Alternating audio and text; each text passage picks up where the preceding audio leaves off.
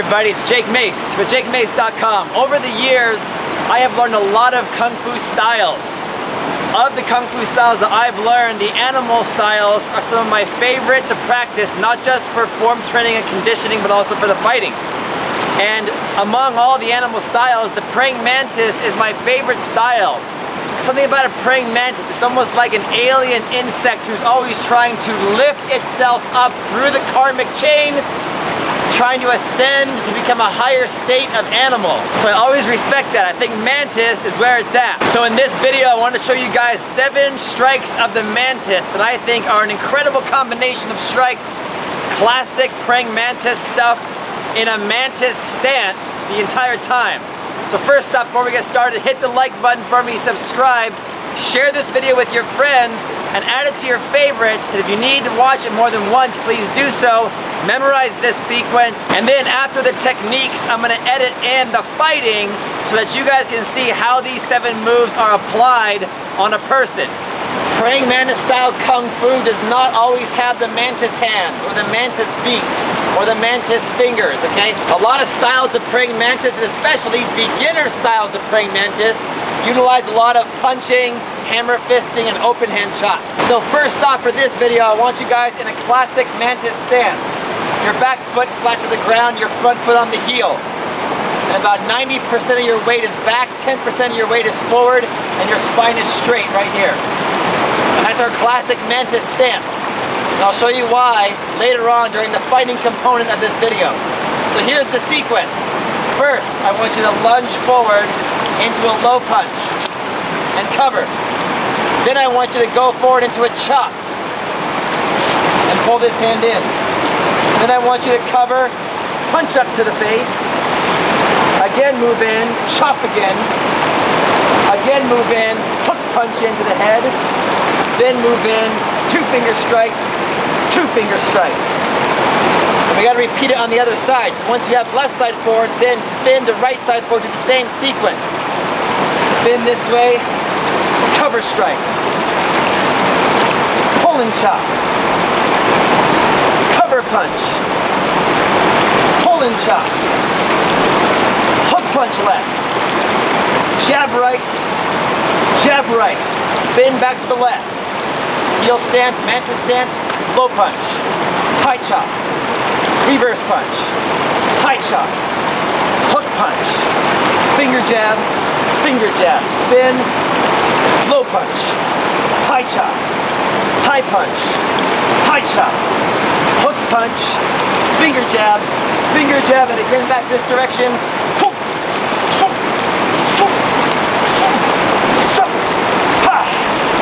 Back the other direction.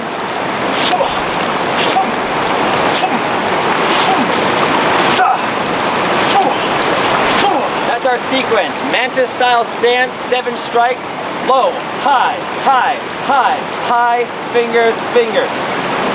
7 times on your own, push pause for the moment, and then come back here and we'll watch the fighting component of this video. I'm also gonna post a short clip of this on the Jake Mace Tai Chi Instagram page. And if you have any questions, please put them down in the comments below. And also in the comments below, tell me what style of Kung Fu is your favorite, what style of martial arts is your favorite, and the cynics and the trolls down below who want to say that praying mantis Kung Fu is bullshit. I want the fans of Kung Fu out there to defend Kung Fu and tell them how praying mantis is an authentic fighting system. Email me your questions at the JakeMace.com email system, and I'll see you guys back here in a few seconds for the fighting components of this video.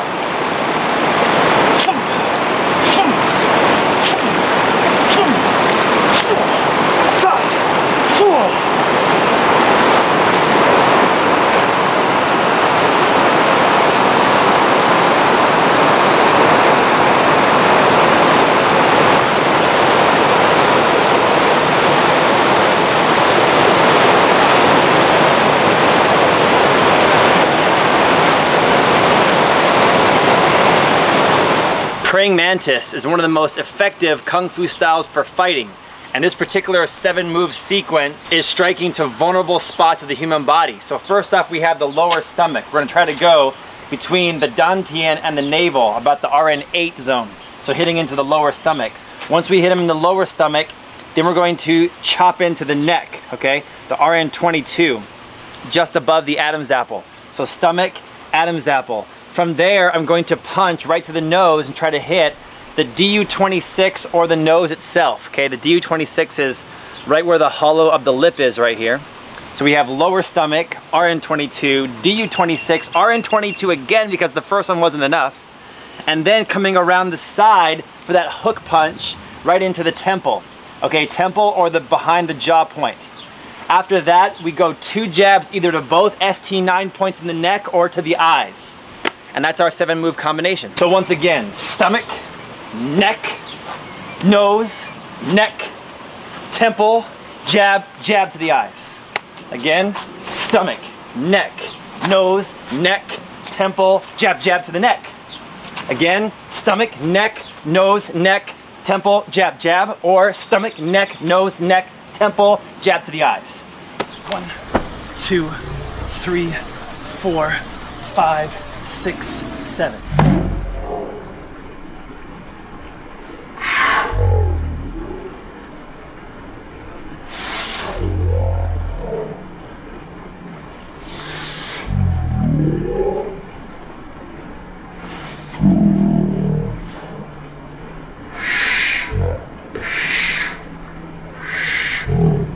In this 7-move sequence, the weapons for the praying mantis fighter are the knuckles. So if you guys see my knuckles, I always try to make the first 2 knuckles on the fist the most prominent 2. And I had one teacher who was very skillful in the animal styles of Kung Fu say only the middle one is your most important knuckle. And so when I'm doing my hook punch, I don't have the luxury of being taped up like a professional fighter in the cage today, like Rage in the Cage type stuff, MMA. So I have to make sure that I hit in a way that maximizes my impact but also protects my joints at the same time.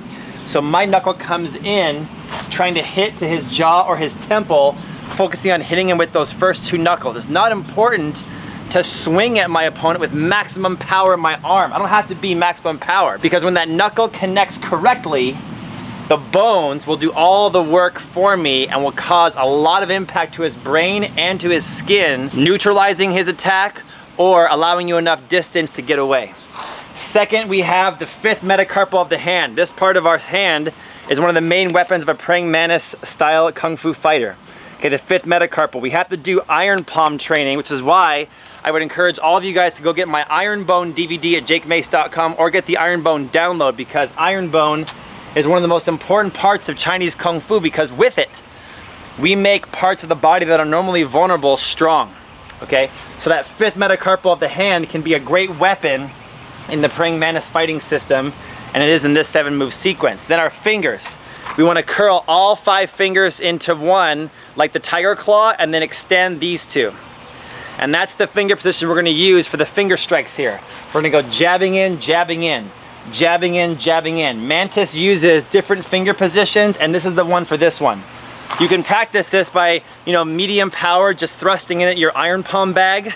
Or you can do fingertip push-ups instead of palm push-ups to make your fingertips stronger. Just make sure when you do them, instead of being bent backwards like this for your push-ups, make sure that the hand is rounded like this so that you get the muscles and the joints of the hand conditioned in the right way.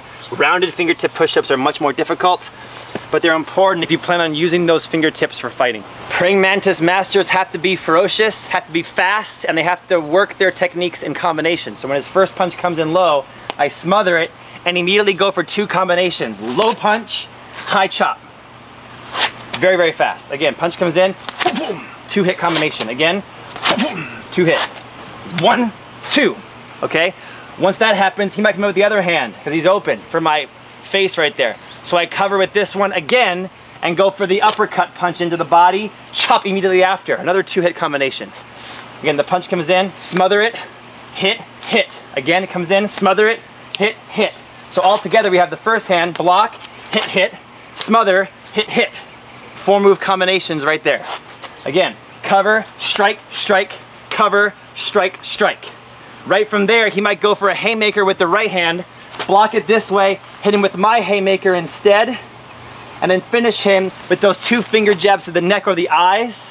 If your fingers aren't strong enough yet, you can always go for 2 palm strikes right to the face.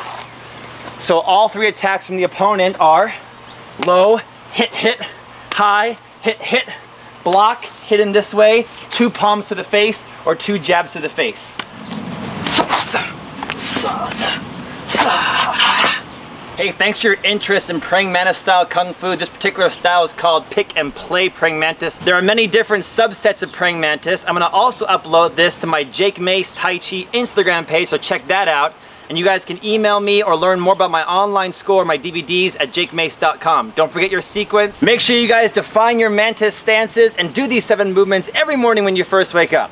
Fum, sa, pa, bang, fum, pa, pa. Again, fum, fum, sa, pa, bang. 1, 2, 3, 4, 5, 6, 7. Or 1, 2, 3, 4, 5, 6, 7.